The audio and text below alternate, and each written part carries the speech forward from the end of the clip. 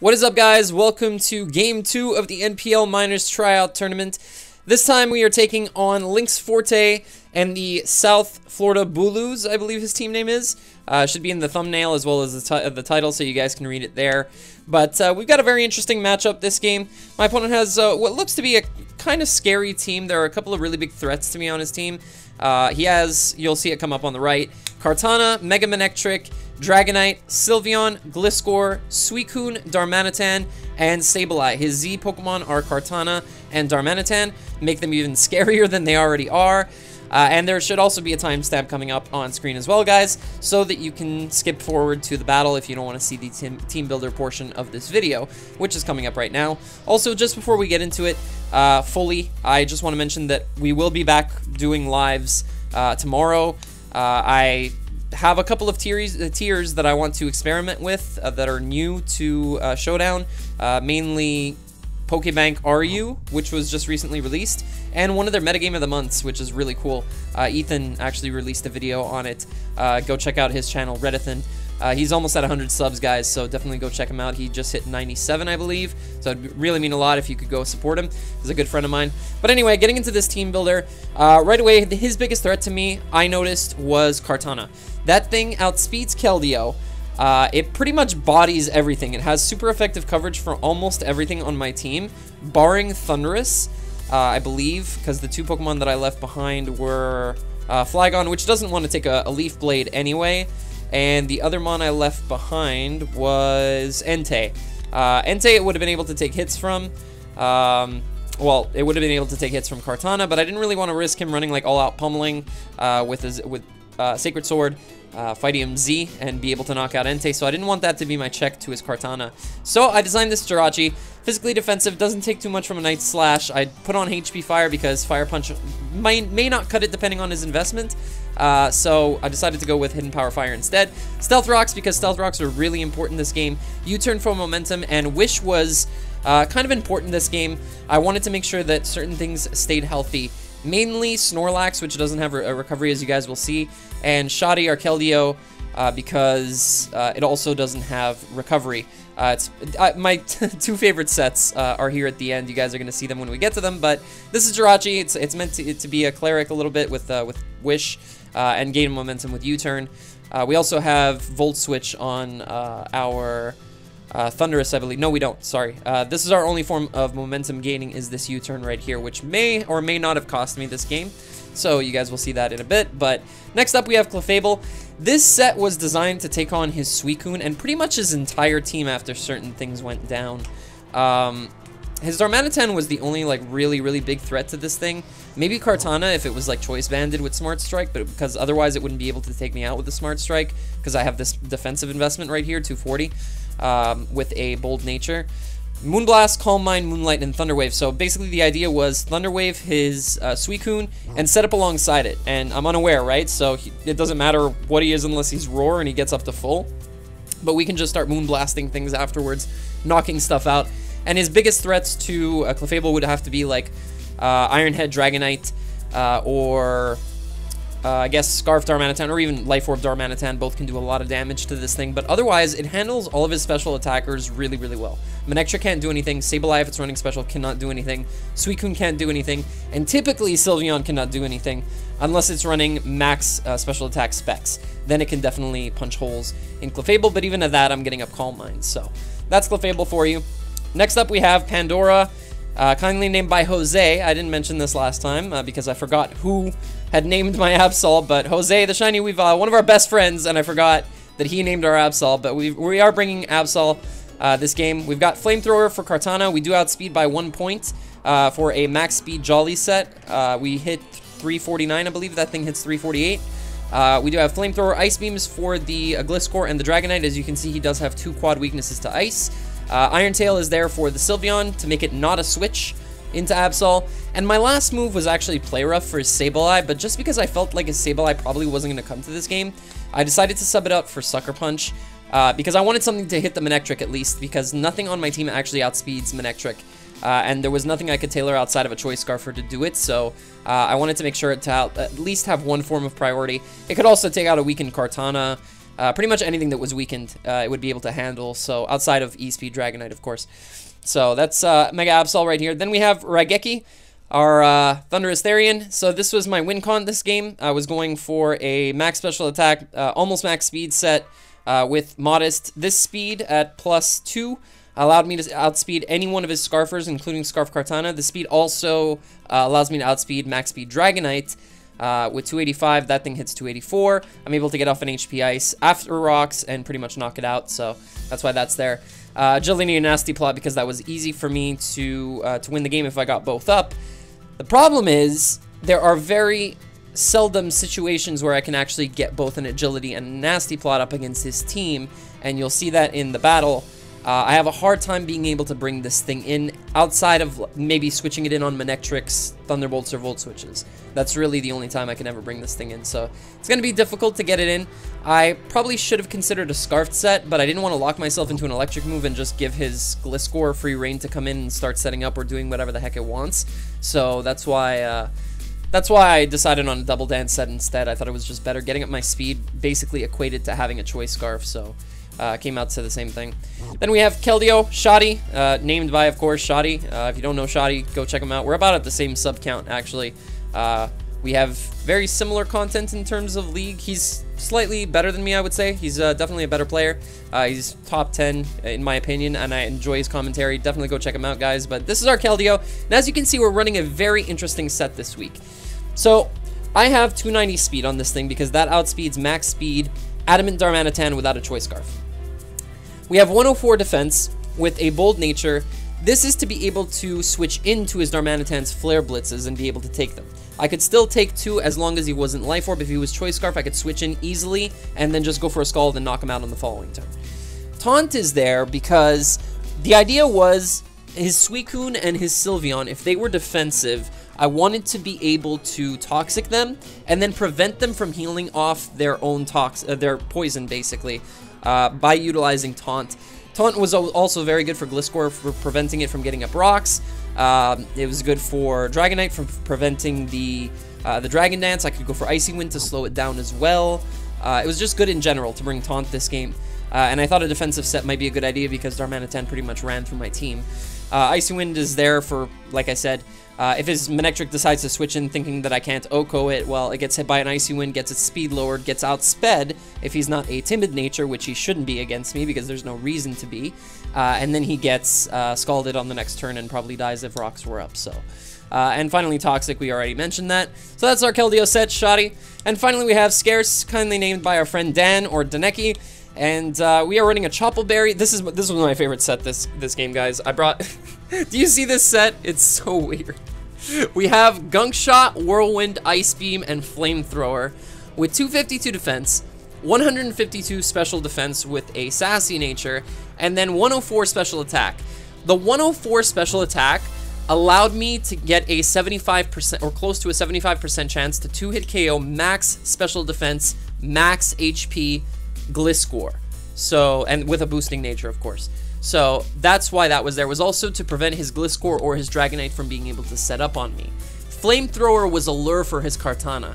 I felt like Kartana and Darmanitan were the only 2 Pokemon that could potentially knock out Snorlax. We already covered that Keldeo was a switch into his Darmanitan, and also Snorlax has Thick Fat.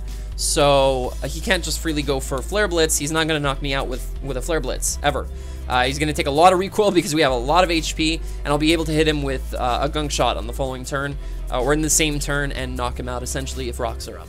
So that's why that's there. And Whirlwind is, once again, to prevent setup against me. I don't want Suicune just sitting in Calm Minding against me. I want to be able to Whirlwind it out.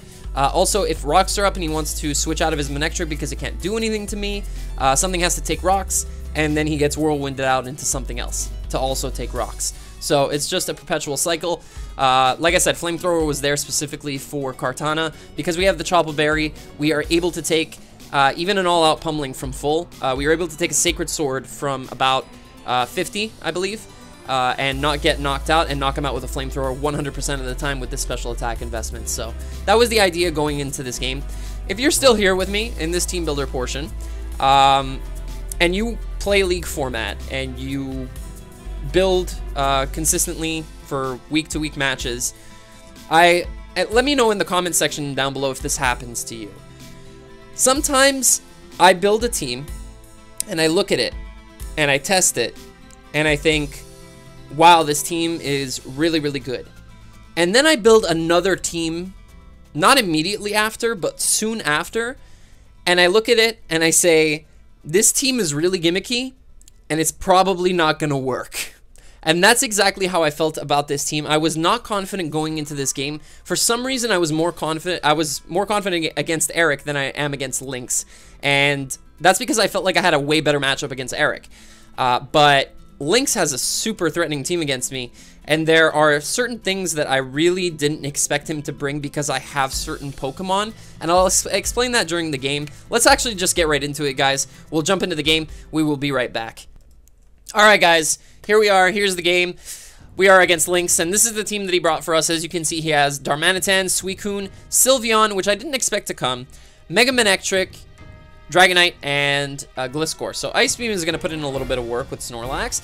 However, Flamethrower on both Snorlax and Absol are essentially useless this game because he didn't bring what I felt like one of the biggest threats to my team, Kartana.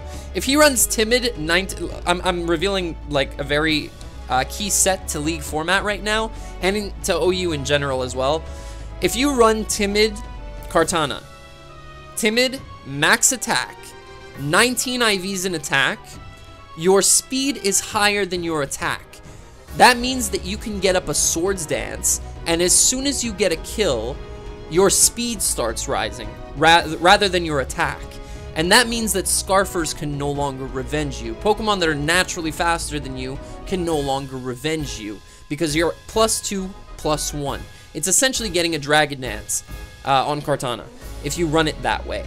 And for some reason, I was fixated on this set, and I was so sure that he was going to bring this against Jar, that he was going to bring this against me, and yet he didn't bring it at all. So it's kind of surprising a little bit. So maybe I should have thought it through a little bit that he probably wouldn't bring that set because it's a little bit intricate, and it's Gypsy came up with it, and Gypsy is a god. So anyway, so this matchup, I'm looking at my matchup and I'm like, okay, not liking it so far, not liking the Darmanitan lead. That's going to cripple me if I lead with the wrong thing.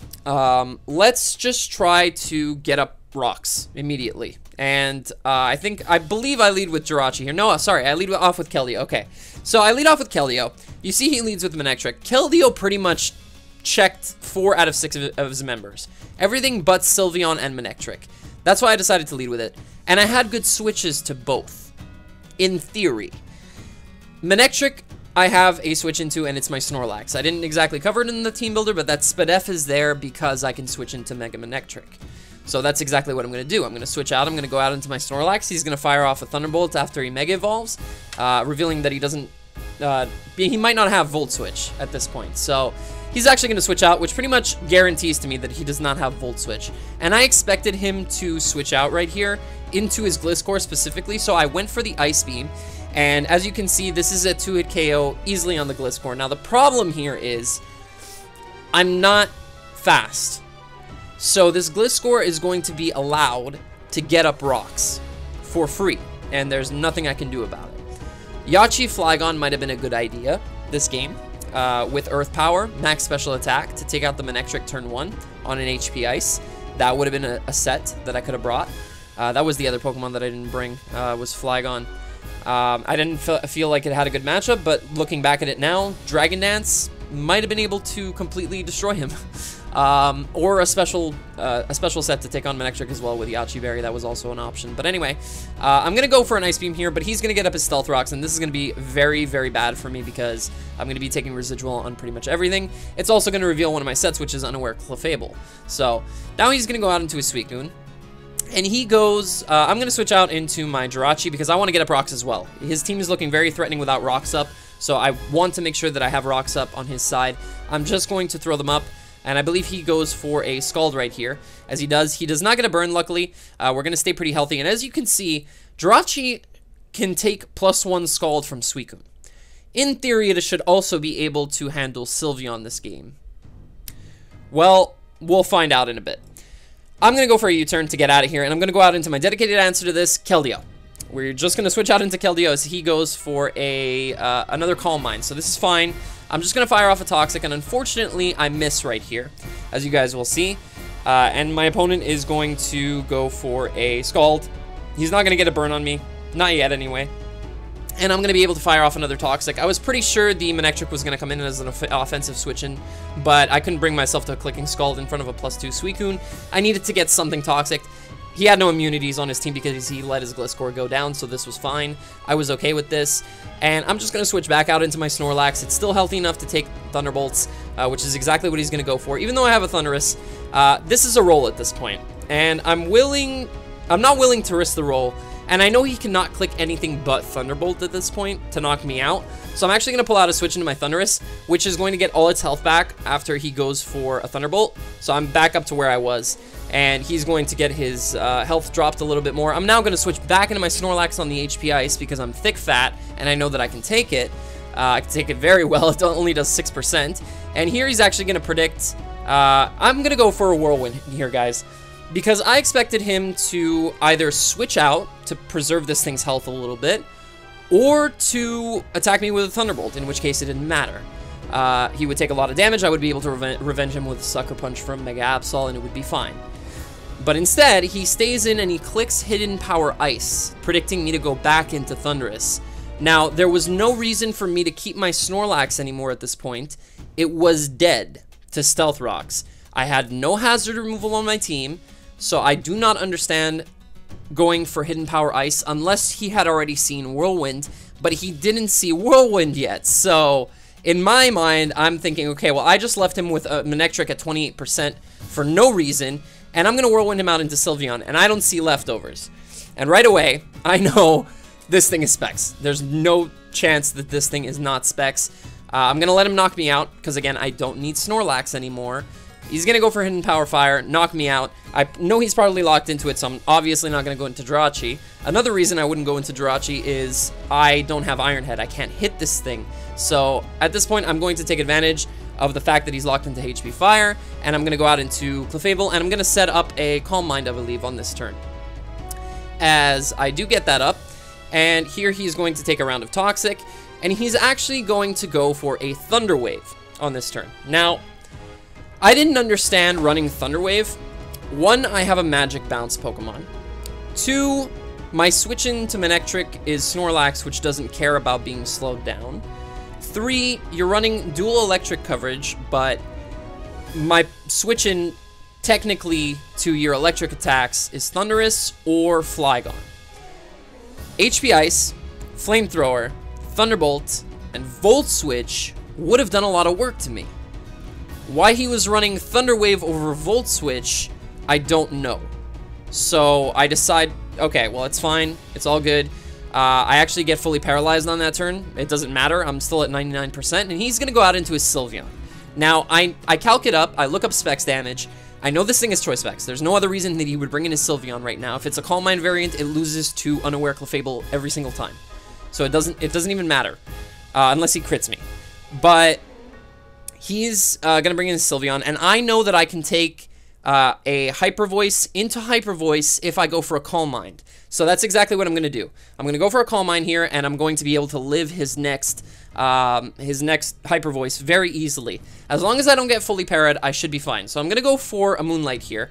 I'm going to get back up to 69%, actually 75. He's going to go for another Hyper Voice right here, and I'm going to use another Moonlight. And here, guys, I just want to pause this real quick, because nobody knows this yet. I haven't told anybody this, but this was the one true misplay that I made this game. It doesn't even matter that I made it, but I did it anyway, so I just want to clarify that you should probably not make this same mistake, because on this following turn, I click Thunder Wave, because I want his Sylveon to potentially not be able to move. My better play was to go for Moonblast, because look at his team, and then look at my Keldeo.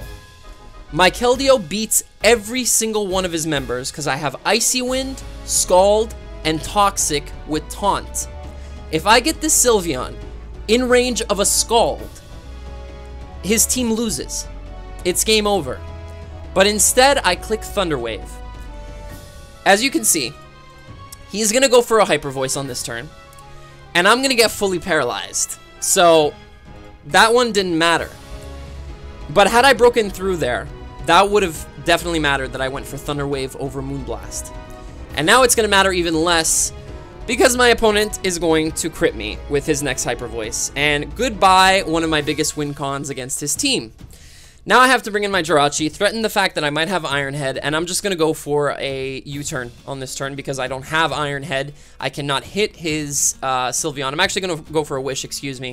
And now I'm going to switch out into my Keldeo. And I'm going to just go for the U-turn. I already know that I'm faster than this thing. There's no way it's speed creeps a Jirachi. And I'm going to go out into my Keldeo on this turn. He's going to go for a Calm Mind. That's fine. I have the Toxic. Anything comes in on Toxic, it gets worn down very easily. So that's fine with me. Just going to go for the Toxic. I haven't revealed Taunt yet, so I want him to think that he can just sit there and Calm Mind and rest, but he can't because I do have Taunt. And as you can see, he's going to go for another Calm Mind on the following turn. I probably should have switched out into Jirachi, U-turned back into Keldeo, and then gone for a Taunt, and then he would have been really low. Here he's going to get the burn, I believe, on this Scald, which is really going to suck because Keldeo is going to get worn down extremely quickly now, and I'm losing my check to Darmanitan as we speak.